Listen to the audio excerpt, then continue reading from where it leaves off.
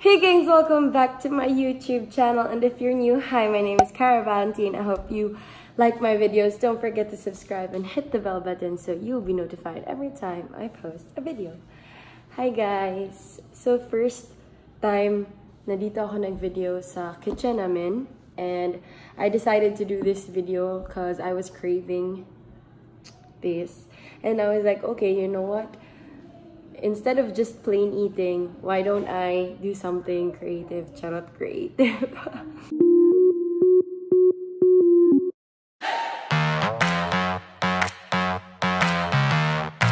So for today's video, I'll be showing you guys how I eat noodles. Charot. I'll be telling you guys how I got into King's while eating this pile of noodles. First is, warning. Maanghang ito and may sipon ako, so if ever may mangyari, excuse me na lang. So may tissue ako dito sa side and water just in case. So ayun, let's eat muna before I start.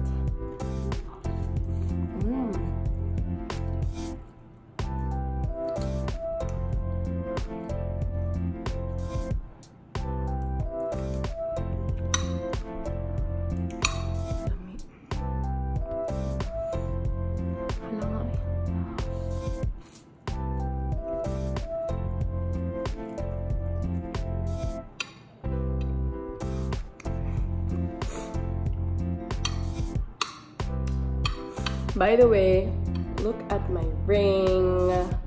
This is called Valentina. It's a collab I did with Wear Ivory.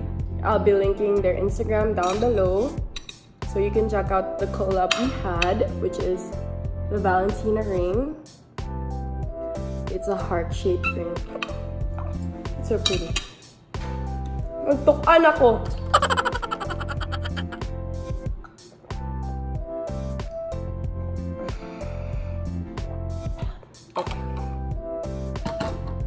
Okay, so how I got into King's. First is, I had an agent that time. So she did everything for me. But now na, ako, for uni, na siya, I did everything on my own na. Kasi it was much easier kasi I already knew what to do. So, wait lang, ba't oily? For international students, you have to go through foundation first. Foundation is what we call, it's like a bridging, if ever, na alam niyo yung term na bridging. It's like a senior high for them that you have to take if hindi ka mag A-levels. A-levels is their high school. If dito ka sa Philippines na graduate, senior high, that's grade 11 and 12 for them. It's called A-levels. So if mag-transfer ka ng UK, it's either you take A-levels or foundation. Foundation is only like 9 months, I think. Depende ata sa school. But for A-levels, it's 2 years. So basically, you go through senior high again. So yun.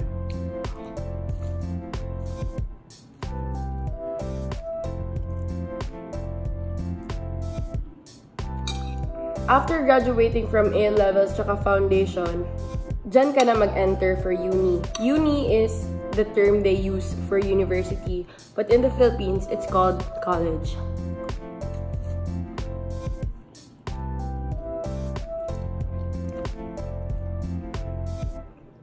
While you're in A-levels and while you're in foundation, your teachers or your tutor, it's called tutor, will help you apply in UKEAS. UKEAS is the website British people or international students use to apply for universities. I forgot the acronym of UKEAS.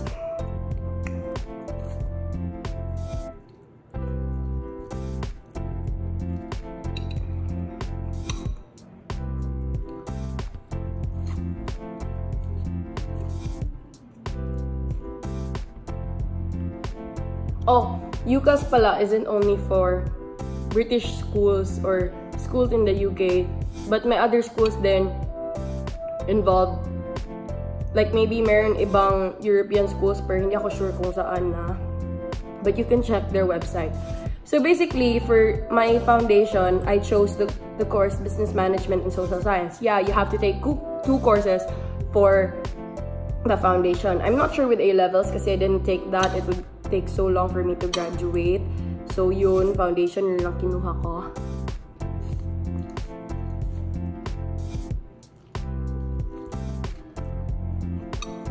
While in foundation, your teacher will help you how to apply for UKEAS. But also, same process lang.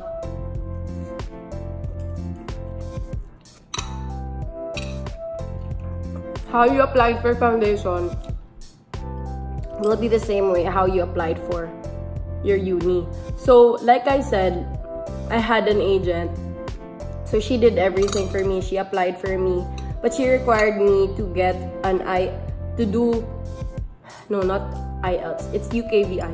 For UK, it's UKVI, but for Australia and US, I think IELTS. Not sure. I'm sure nasa Australia IELTS because my friend had IELTS. If you are living in Manila, then it's easy for you to get UKVI kasi they only do it in Manila and Cebu. If you're not from Cebu nor Manila, then you have to travel and go there. Get a schedule to do your IELTS and also do an interview. So basically, that's 2 days. They will give you an appointment to when you will do your interview and your exam. Different days yun sila. But meron din iba na isang araw lang. Not sure though. So yun, you have to do your IELTS.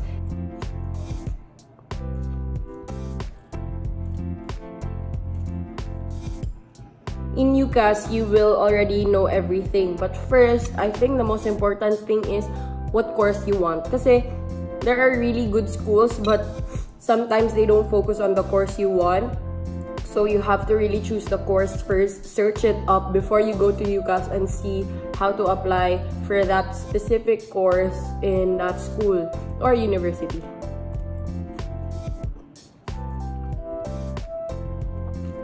So while I was in foundation, I had 2 courses, right? Social Science and Business Management. I had to take Business Management, Social Science, Business Society, EAP, ano yung isa? Kalimutan ko yung isa. But yeah, you have to do courses and then your grades must be good enough. Kasi during your foundation year, you will have to do something na dapat na hindi pa final. For example, sa first semester namin, we had to do a lot of homework and essays and quizzes. We had to do a lot of essays. So if you don't work hard on getting a nice grade, then your predicted grades will not be good.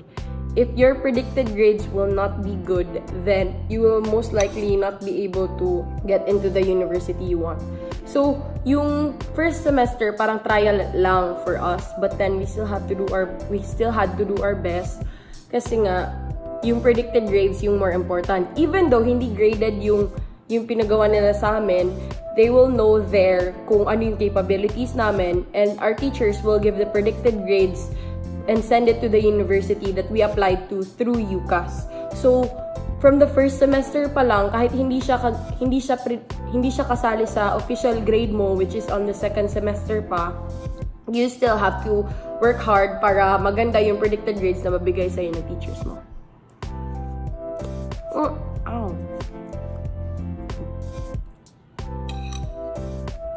Wow.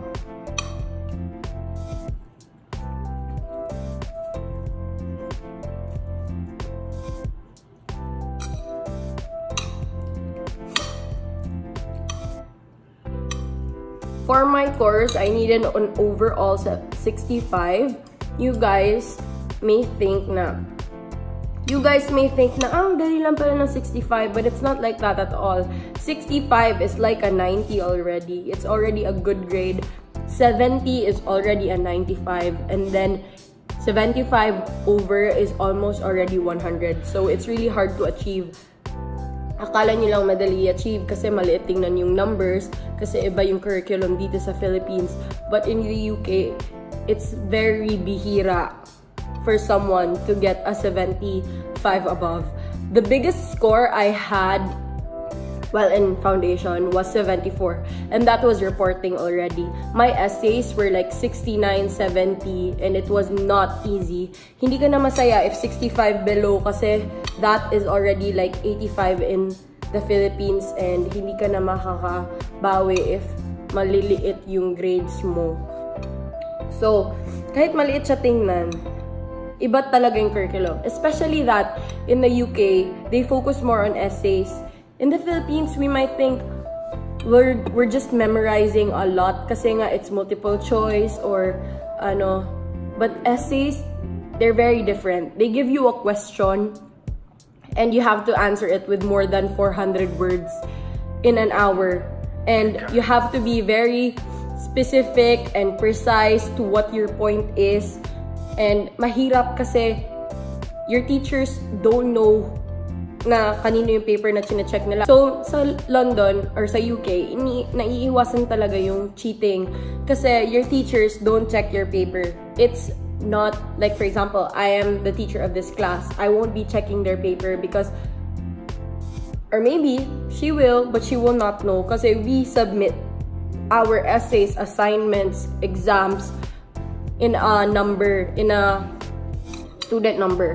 So, they will not know who the student is. So, they will be checking based on your answer exactly on the essay. So, hindi mo din talaga alam kung tama yung sinagot mo kasi iba-iba yung klaseng teacher na nag-check ng paper mo.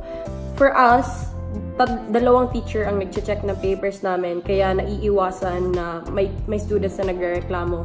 We don't get to say na, oh, why did I get this grade? They will give you an answer directly when they return your paper and when you know your grade. So if you got like a 60, there's an explanation on the side.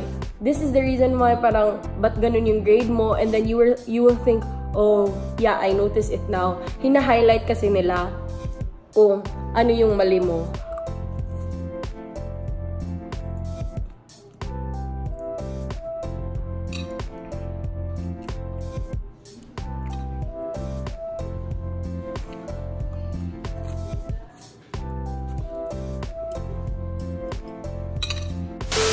Guys, pinainit ko yung noodles kasi hindi na siya mainit and mas masarap talaga kumain ng noodles pag mainit. Ang dami ko kasing sinasabi.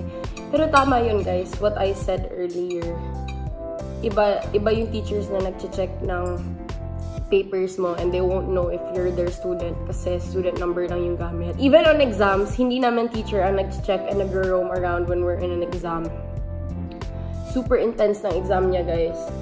Super big space. And then, one seat, and then in front of you also, ang daming seats. Basta, example, if you have an exam on the business management subject, all of the business management students will go to the place where the exam is held. So take note, our exam is not held in the school. It's in a different place and we have to go there. Before we go there, the school will email us and they will give us a number and a seat number. The number is what we have to memorize kasi yan yung parang code namin. We also have to write our student number, the code, and our seat number. So, lahat ng seats doon, may numbers na. Numbering na yan. Hindi kayo magkatabi ng classmates mo or meron iba na malapit sa'yo. But, yeah, the last time, ang layo ng classmates ko sa akin. Like, medyo malayo sila. Ang dami kong sinasabi. Like, always ko sinasabi, so. Pansin nyo ba?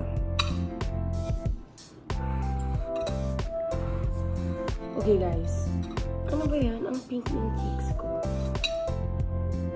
Kain mo na ako.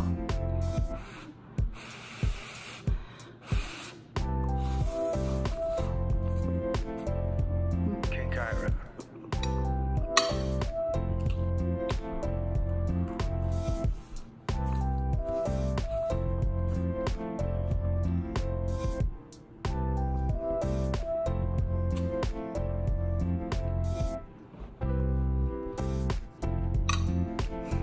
So,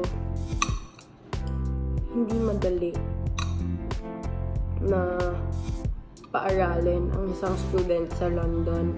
Not only because of how difficult it is, but also of how expensive it is to study there. I'm not bragging, I'm just saying na it is really expensive if you're an international student studying abroad. Siyempre, international student nga, study na. If you're studying abroad, if you're an international student, mahirap kasi super mahal. Like, this is the, okay, I'm not saying this is my tuition, which I'm sure hindi ito tuition ko, but I have a friend, her course is different from mine, ha. Her course cost 24,700 or 24,500. Well, let's say 24,500. 24,500 pounds. I will compute everything here. So, she has 24,500 pounds for international student on her course. For British people, they only have to pay 9,000 pounds. Do you see the difference? Do you see the difference? Oh my God.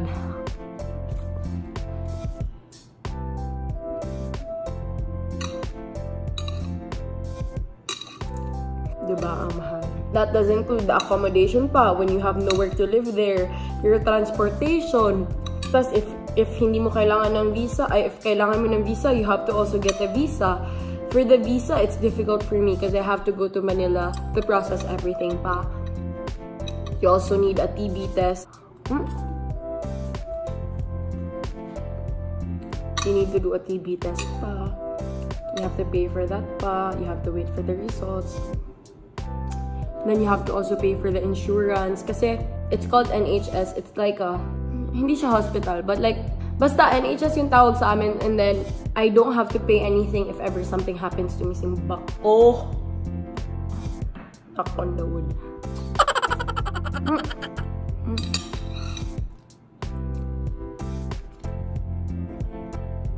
Before I end this video, I just want you guys to know how important it is to actually study from a really good university. Or in my case, abroad.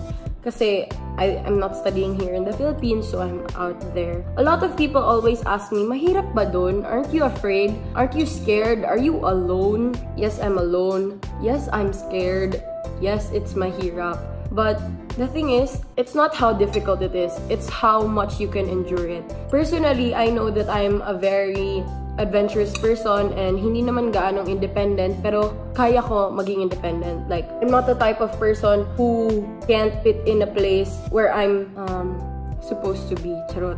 So, I am the type of person na pag ilagay mo ako sa isang place na wala akong kilala, I will make friends. I'm the type of person who tries. I'm ambitious and I have a lot of pride. Charot. Pero seryoso, ganun kasi talaga. If hindi mo kaya mag-fit in sa isang place, tas nag-invest ka na dun, parang masakit sa bulsa ng parents mo. At the same time, kayo, kasi you're already there. What else can you do? So before you really go through the process of applying to a good university or going abroad, you really have to think about it. Kasi mayroon iba dyan, kahit from Davao to Manila lang, nahihirapan na. What more if you're miles and miles and miles away from your family, na ang magawa mo lang is say you miss them and see them in the next break. It is difficult to be far from your family and from your friends. But when you want to explore and learn something new in a different country, in a different city, in a place with a different culture, it's important to keep in mind that's your purpose. It's important to keep in mind that you are here because you want to learn, not only with the school, but with the people around you. The thing with London, that's why I chose it, kasi it's very diverse. It's not something na you feel you're very different. I went there and thought, oh my God, iba ako dito. But when I got there, I was like, oh, we are all different.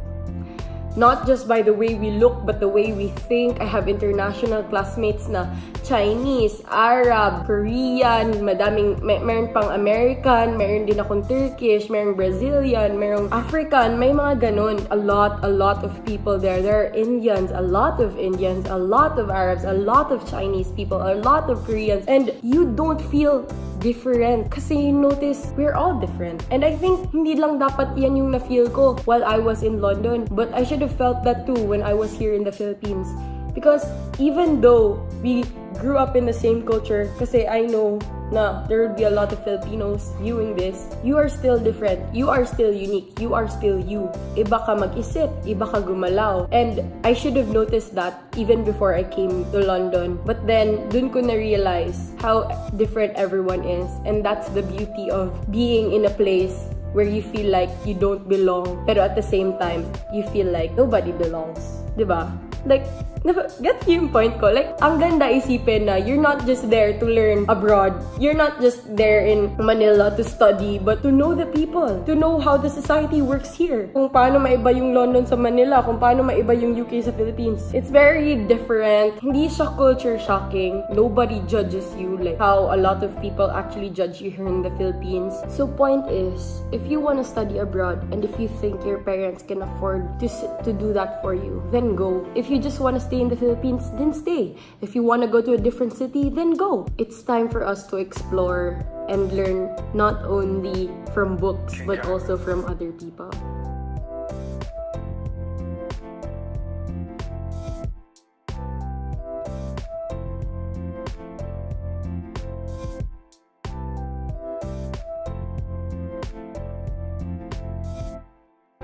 I hope you guys learned a lot from this video. Hindi ko alam kung saan ito napupunta, but thank you guys for watching and I'll see you in my next one. Bye!